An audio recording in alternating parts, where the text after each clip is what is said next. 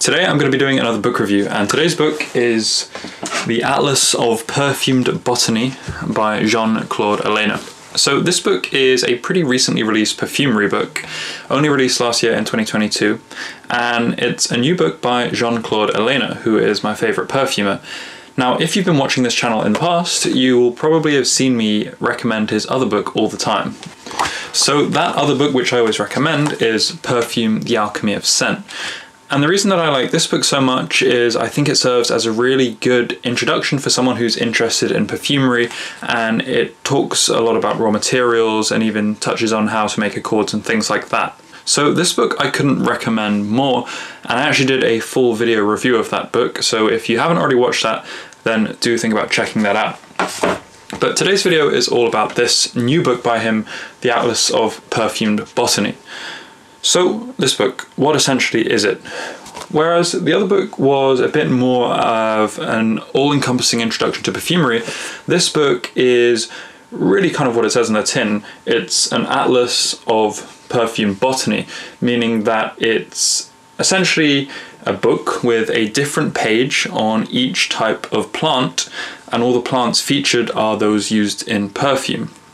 Now, it's coming at it from a perfumer's point of view. It's not talking just about the plants in the book. It does talk about the different plants, things like lavender, roses, jasmine, oak moss. It does talk a little bit about where they're found in the world, what the plant looks like, how they're grown, cultivated, that kind of thing. But then often it also goes on to talk about the uses of those plants in perfumes, or Jean-Claude Ellena'S' own thoughts as a perfumer on how he conceives those raw materials, or the raw materials derived from those plants, and how he thinks about them or likes to use them in his perfumes, or even just notes about how they're used in other famous perfumes. So when you open up the book, it's essentially split up by the different types or part of the plant which the raw material comes from. So at the beginning you've got woods and barks, so you've got sandalwood, cinnamons, red cedar and oak moss. Then you've got the leaves, so things like labdanum, absinthe, basil, rose, geranium, patchouli, violet. Then you've got flowers, jasmine, lavender, mimosa, narcissus, bitter orange, tea olive, rose, tuberose, and ylang ylang. Then we go to the fruits, and unlike what you might expect for there to be lots of different fruits like apples and bananas, you don't actually derive raw materials from a lot of those fruits in perfumery. So he's stuck to the few fruits where you actually can obtain a raw material, and most of those are citrus fruits. So under fruits we have bergamot, lemon, sweet orange, and he's also thrown in blackcurrant buds, which is quite interesting. And it turns out you actually use the leaves from the blackcurrant in order to get the absolute, which you can use in perfume. Then you've got gums and resins, so things like benzoin, galbanum, and myrrh and frankincense. He covers seeds, that's ambrette, green cardamom, carrot, nutmeg, mace, pepper, tonka and vanilla, and then finally some roots, so garden angelica, iris and vetiver. So that list isn't that long, but those are all of the raw materials he covers, and all of those raw materials have been selected mostly due to their widespread use in perfumery and the fact that he has a lot of interesting stuff to write about them. So in the book you will learn things about, for example, where in the world those plants are cultivated, and sometimes even goes into the history, for example, of which empires found the plants, and then which empires kind of took over or traded them elsewhere in the world, and then which perfumers started to use them and why, that kind of thing. So you really do find quite interesting information, whereas it's not always directly helpful in the perfumery. It is quite interesting to have that kind of historical context, and it helps you understand a bit about how those raw materials came to be used in traditional perfumes. Now, one thing that really stands out about the book is for someone like you or me, someone who's making perfume at home, or someone who's not necessarily trained professionally by the industry, what this book really does is it gives you a glimpse into the life of a professional perfumer. And this book takes you on a journey all the way from Jean-Claude's early days when he worked in the raw materials production facilities, doing things like extracting oak moss or patchouli in massive vats and what it's like to do that. And then he goes and talks about the different methods of harvest for different things. For example, how tuberose is different from jasmine, even though both are having the flowers picked and then extracted. And then you also get to know just a lot of other little kind of journeys and things that might happen inside a perfumer's day-to-day life. He goes to tell a lot of different stories. For example, what it's like meeting a bergamot producer in Italy, going to their farm, or what it's like doing a collaboration with a Michelin star chef between both a perfume and a food, and them trying to come up with something together. Now, this book does focus on natural raw materials in perfumery, but it does also briefly mention some synthetics.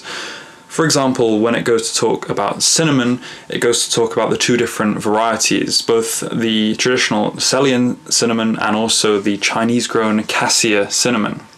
And he talks, for example, about how generally the taste in the USA is a bit preferential towards the cheaper cassia cinnamon, which has a more intense flavor. And he goes on to say that's due to it having more benzaldehyde and cinnamic aldehyde, so these two aroma chemicals which are key to differentiating the taste. And as you may know, taste and smell are very closely linked, so this can start to give you some ideas as a perfumer. For example, if you had a cinnamon note, and it was quite generic, for example, how might you want to go and bend it towards more of a cassia cinnamon? You could go and add those two things. Or knowing about those two aroma chemicals, say you wanted to kind of imply cinnamon, but in a sweeter sense, without the kind of more depthy, complex, drier, woody notes to it, you just wanted to add the sweet, more almond-like notes, then maybe you just use benzaldehyde and a little touch of cinnamic aldehyde to imply cinnamon without even using any cinnamon itself. So he's not actually giving you kind of direct tips for perfumery, telling you add this to that or make some formulas, but nevertheless there are some little snippets of information which can serve to provide inspiration. I picked out a few of my favorite of these snippets of information. I thought I would include them in this video just so that even if you don't get a chance to go and read the book for yourself, then you can still get some value from it, which will help you in your own perfumery. For example, one of the things he says is in an amber accord, apparently it's the vanillin which is really the major component, and you're only actually meant to add a touch of labdanum absolute to the amber accord, which is something that I didn't know before. I assumed in the past that you would add more labdanum because it's not quite as strong.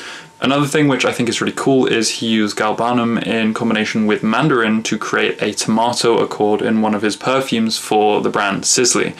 Now, I really like the smell of tomatoes, or tomato leaves at least, and I've never really managed to make that accord well myself, so this is a good idea that I might go and try at some point.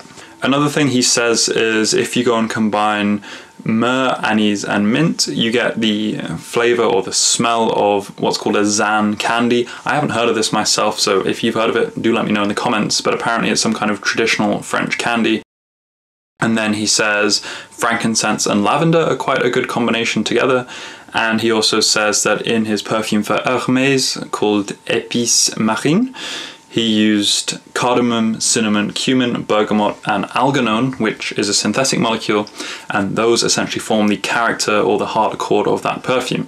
So again, it's not really anything crazy helpful in general for perfumery, but it's got these little ideas which might be fun to try. I don't actually have any alganone myself, but maybe I could try mixing those other things together and put something else instead, like some adoxal or calone or some kind of other aquatic or marine type molecule.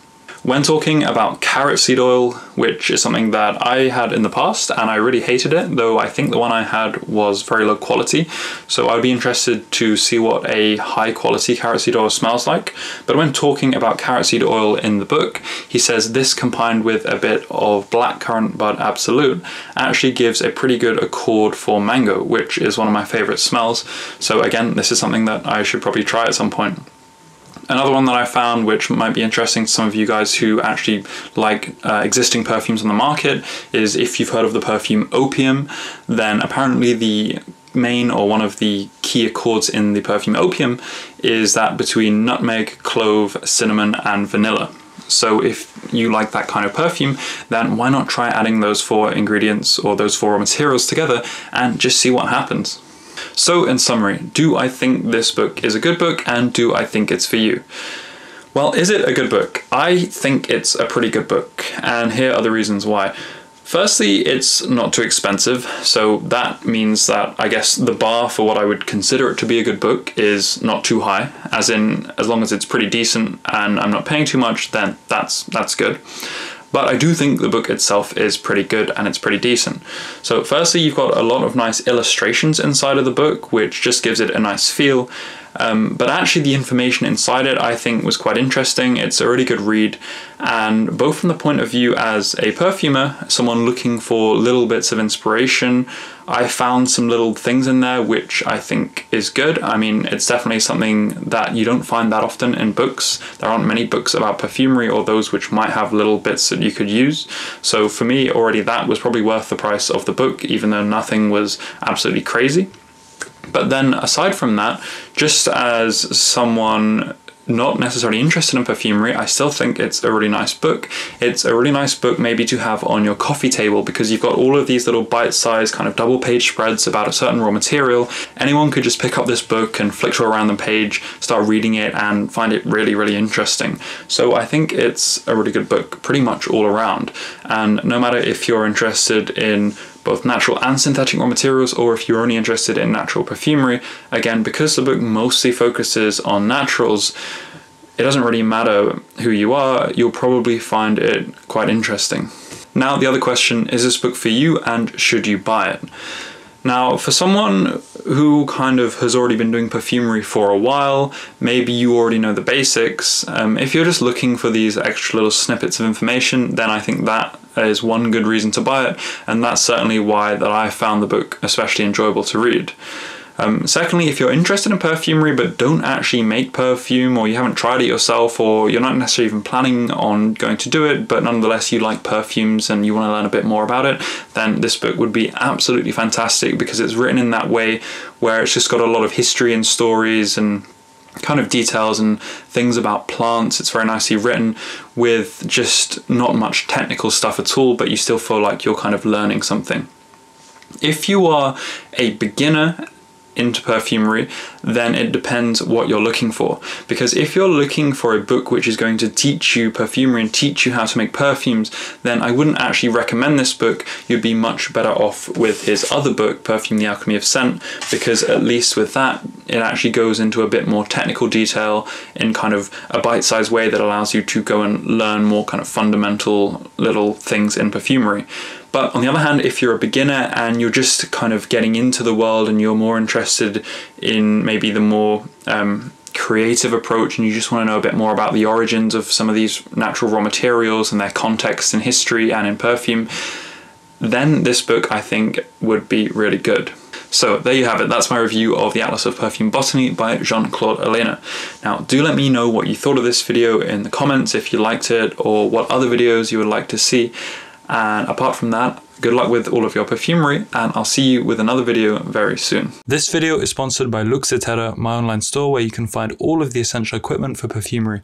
Only good quality and good value for money products make the cut, and I use almost all of the products myself when making perfumes for my brand. To browse the full range of products, visit www.lux-terra.co.uk or click the link in the description.